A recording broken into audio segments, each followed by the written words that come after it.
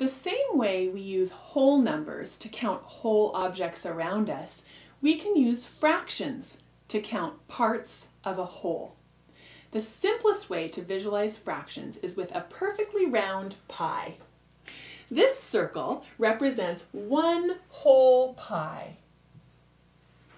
But now we can take this same pie and we can cut it into 4 equal pieces.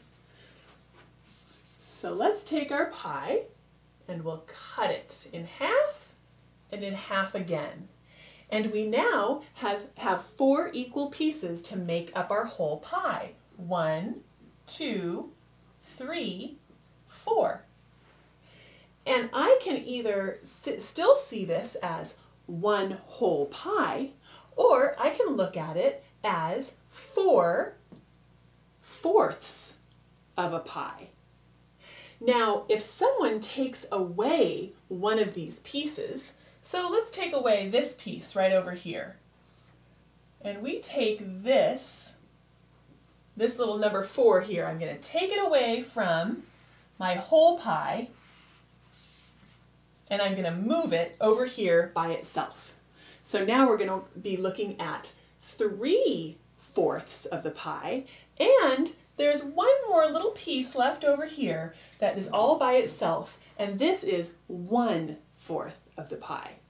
So over here, if I were to write this as a fraction, I would write 3 fourths. And this little piece that I just took away and moved over here would be 1 fourth. So it's 1 piece out of the 4 total pieces that has been removed from my pie. So to write these values using fractions as I have here, we have 2 numbers stacked on top of each other, separated by a horizontal line or a horizontal bar called the fraction bar.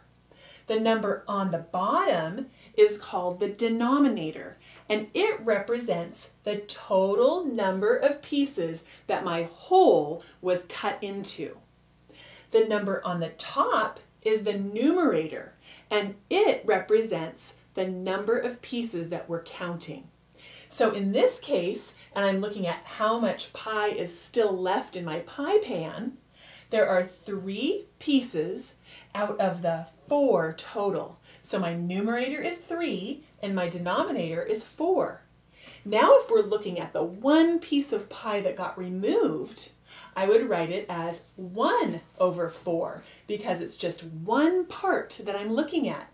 1 piece out of the 4 total, and in this case my numerator is 1, and you can see that my denominator stays the same. It's 4 because I took that whole pie and I cut it into 4 equal pieces.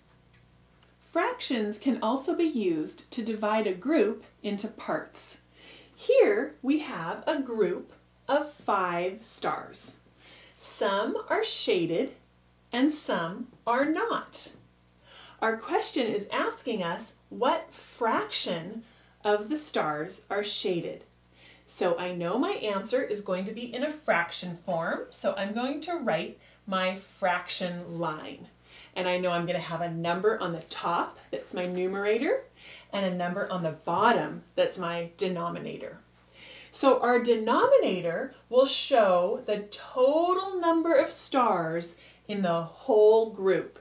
So in this case, we have 1, 2, 3, 4, 5 total stars in our whole group, which makes our denominator 5. 5 total stars. Okay, now our numerator, the number that's going to go here, is going to show how many parts of the whole group are shaded. So I can count that I have 2 shaded stars. And so my numerator is going to be 2 because 2 of my stars are shaded. So the fraction of the stars that are shaded is 2 over 5, or 2/5.